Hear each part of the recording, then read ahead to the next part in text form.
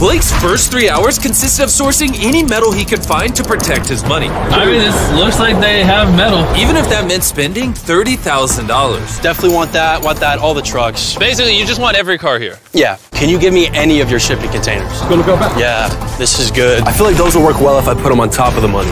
And as if buying out the entire store wasn't enough, Blake did the same thing at 2 other industrial stores.